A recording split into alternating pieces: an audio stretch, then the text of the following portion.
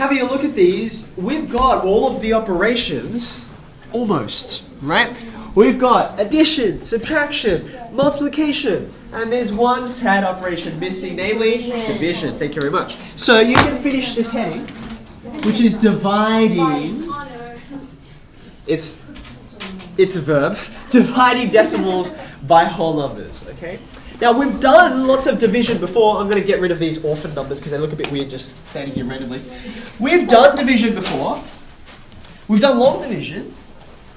For this, I'm going to use short division. We haven't done that for a while, but it's a lot quicker, and for most of the problems we'll encounter, it's pretty easy. So, as an example, I'm going to do 3 with you, okay? Let's think about how to use short division to write something like this. By the way, quick question. When you multiply 2 numbers together, we call that a product. When you divide 2 things together, what do we call that? Yeah. Quotient. A quotient, very good. So to work out this quotient, I'm going to write, to solve this, just like you've seen before, this symbol is the same for long division as short division. Okay? So I write my number that's going to be divided over there. Actually, I'm going to space it out just a little bit extra. Like that. And then the number that I'm dividing with, the divisor, it's going to come over here on the left-hand side. Okay? So far, so good. I'm going to go through this just like I normally do with division. I think, how many 4s go into 1? Answer? 0. Sorry, I wrote 0 there. Now, maybe since you haven't done short division for a while, you can't remember what happens next. Because I haven't used this 1, right? I haven't used this 1. He comes along for the ride. I haven't used him up. Okay? And then I say, well, how many 4s fit into this next number? 2. And the answer is I can fit 2 of them. Right? Okay. Now, hold on a second. Something a bit unusual happens. Because it looks like when you used up those 2 4s, I've still got some numbers left over, right? So what should I do next? Basically, put the 2 next to the 0 and put another 0 on the back. We've done short division with whole numbers before.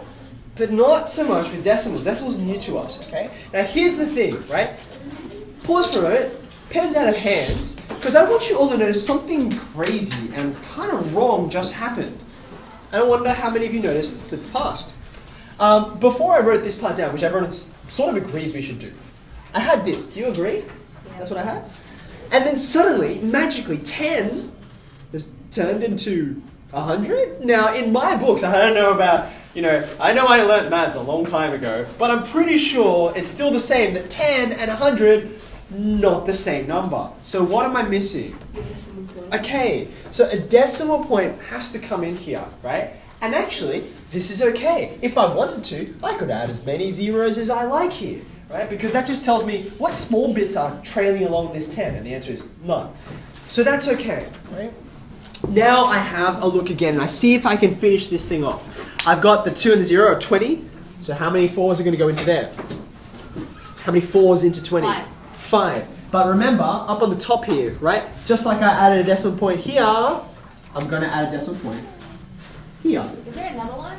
Okay. Nope. I think that's it. Oh, that's a dent. Sorry. That's a dent on my whiteboard. Okay. So here's what I'm going to write down. I've got my 10 divided by 4 equals, apparently, 2.5, okay? Now, as is true in so many parts of mathematics, if you get an answer, you should be able to check whether it's true. How could I do that? Yeah? Times 2.5. 4 times 2.5. Now, we've done multiplication with decimals for quite a while now. Does it work out? Does it work out? It does, right? Because look, you could do the whole numbers first. 4 times 2 is 8. And then you can do the decimal part. 4 times 0.5 is 2, which gives you the 10 you were hoping for. Thumbs up. Okay. Thank you. All right, here we go. Second example, right? Here are the numbers I'm after. A bit sneakier this time. Okay, now, what's interesting about this question is you can do this one quite easily 2 ways, and I'm going to show you both, okay? First, let's just use the method we've already got. So this is the number that's going to be underneath the division sign. 0.018.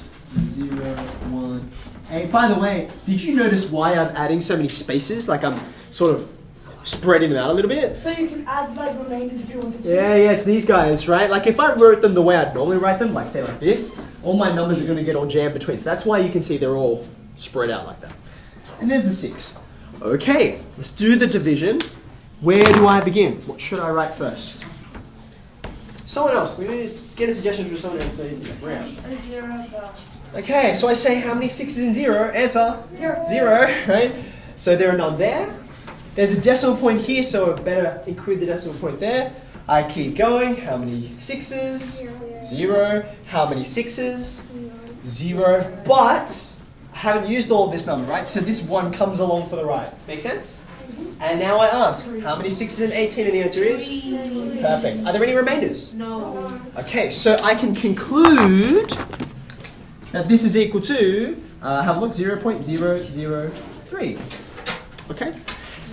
Now, question or suggestion or?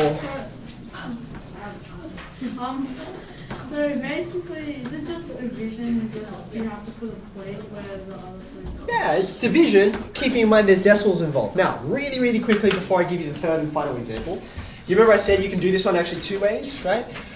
When you have a look at these numbers, right, can you see that there's an 18, this 18 that we have to deal with, and there's a 6, and then there's like decimal points flying around, right?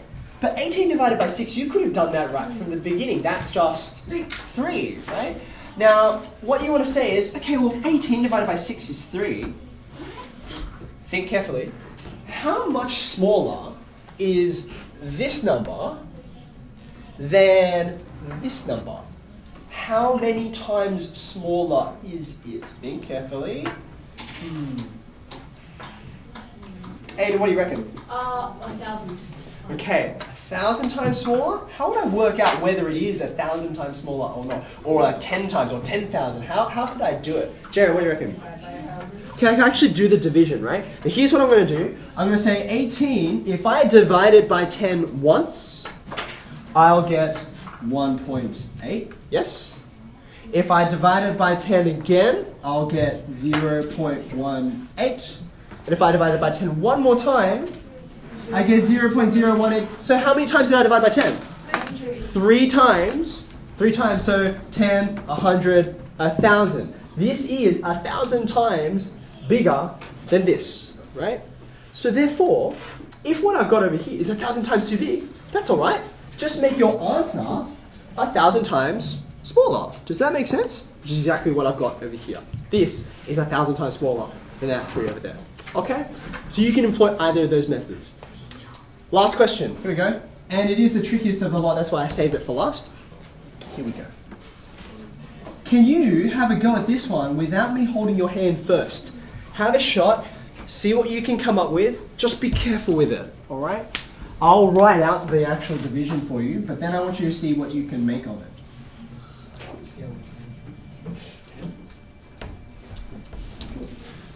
Okay, I see a few more hands up. I'm going to get my answer up on the board and you can confirm or see if something went wrong and we can work it out together. Okay? So follow along with me. Here is what I've got, and by the way, those of you who've already finished the question know, it might be useful to me if I do something like this. Okay? I'm going to start it off just like I start off my other divisions. So I say to myself, how many 8s can I fit in 2? Answer. 0. And then as soon as I go to the next one, I run into a decimal point. So better write him down. Now, because I haven't fit any 8s in there, this 2, it comes along for the ride. So now I say, how many 8s in? 26. And there are 3 of them, right? 2 remainder. But 3, 24, there's 2 left over. So I'm going to write 2 again, which is a bit deja vu. That's fine. I just do it again. 3. But now, think back to this question we did before, right? Normally at this point with whole numbers, I'd say, ooh, there's a remainder. So I'd write remainder whatever. But this isn't a whole number, it's a decimal. I can work further. What should I do? Okay, I'm going to put some more zeros, okay? So if I write just 1 here, the remainder from the 3 lots of 8 in here will be 2. So I'll write this 2 down. And now I ask myself, okay, how many 8s are going to fit into this 20? And the answer is 2 of them. By fitting in 2, I've got 2 times 8 was 16. So there's 4 I haven't used in there. So that means I need another 0 for that remainder to hang on to. And finally I can say, how many 8s in 40, and the answer is 5, and I'm finished. Okay?